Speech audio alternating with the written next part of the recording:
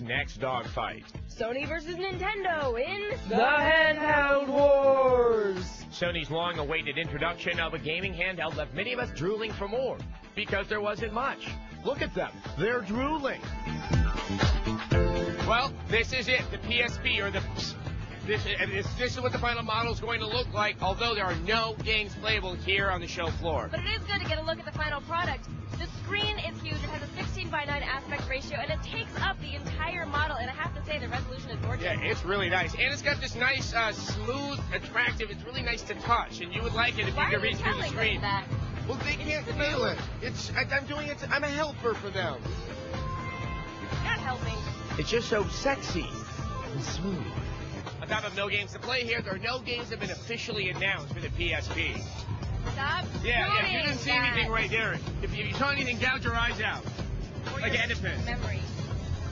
It doesn't just play games. The PSP also plays media. They've been showing up a lot of music videos, mainly of those crappy Yell bands you kids like. And of course, it wouldn't be a Sony product unless it had a proprietary format. You have to use these UMDs, or Universal Media Discs.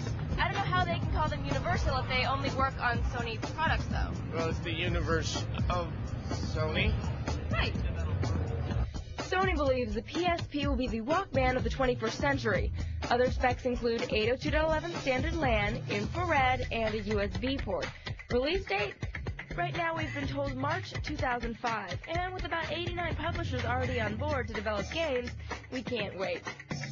Wait, you're still not supposed to see that. Can't talk about handheld without mentioning Nintendo. And the Game Boy Advance is the best-selling system of this generation, period. Trust me, Nintendo has no intention of taking its foot off the neck of the market. Take a look. Even though competitors are breathing down their backs, Nintendo hasn't flinched. They dominate the handheld game market, and they know it. So they kicked out one hell of a 1-2 punch of their own. So now it's the moment you've all been waiting for, the Nintendo DS. And we're inside Nintendo's secret DS lair. It is a lair, and we are completely pumped with all the ideas behind this system. Check this out. DS stands for dual screen. Both are 3 inches, and the bottom one is a touch screen that works with a stylus. I had a lot of fun with that feature. It's also Wi-Fi capable, which will come in quite handy if you're playing Animal Crossing. Think about how many more people can be playing the game at the same time. And of course, the DS will be able to play all the old GBA games.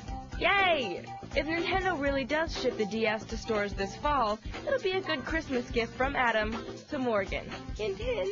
And then you have to get me the PSP. It doesn't come out this year, dude. Yeah, I didn't want it anyway. Who will take the lion's share of the handheld market? We'll have to wait and see.